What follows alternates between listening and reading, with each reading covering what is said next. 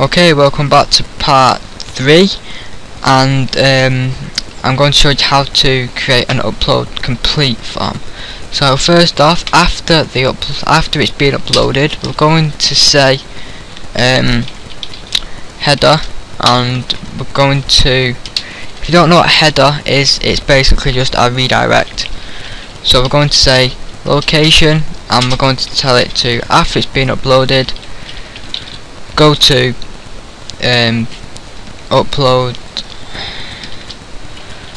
complete.html. So in upload complete.html, we're just going to create another HTML form.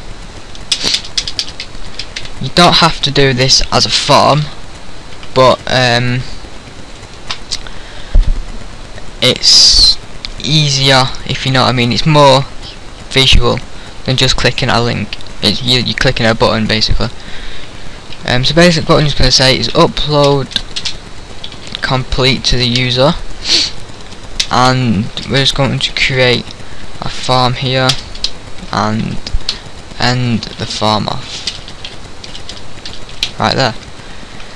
And inside here we want to, well, first off we need the action, and I don't think we need anything other than the action, because we're not actually doing anything. We just want it to act as a link. So in that, we want it to go to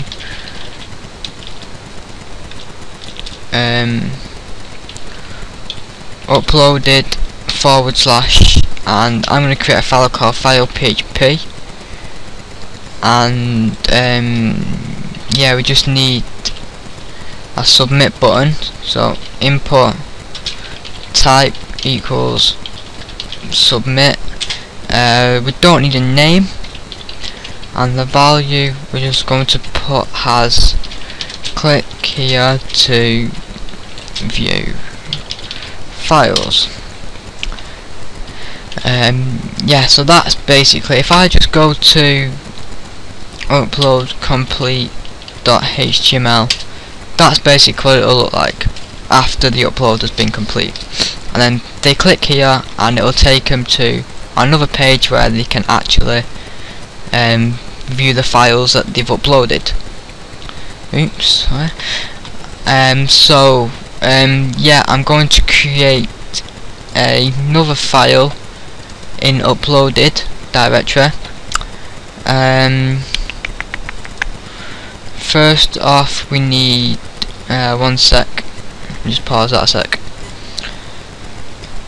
Okay, you don't actually need files.php. you can have HTML if you prefer, which I'll keep as HTML to keep it simple, because you don't need PHP. There's no PHP physically inside a file on files.html.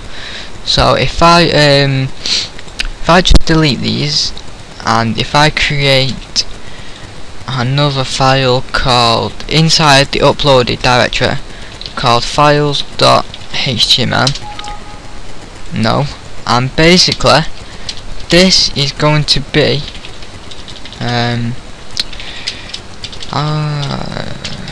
forgot how you do that. No, we don't want PHP, sorry, it's HTML, innit? So I don't know what I was doing then. So that's HTML. Basically what we're just going to create is an iframe. So the iframe source, the width, and I think it's, and the height, and let's /iframe. Right, so the source is, we're going to create a file called showfiles.php that does have PHP scripts in it.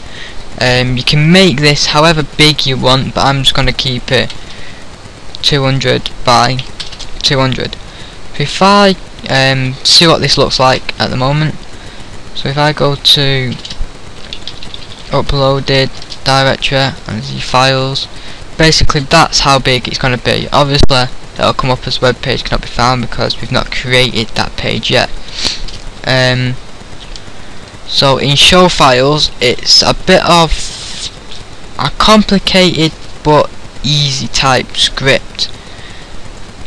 You've got to know what you're doing inside it. So basically I'll show you how to do this in a full part, which will be part 4 I think. So I'll see you in part 4.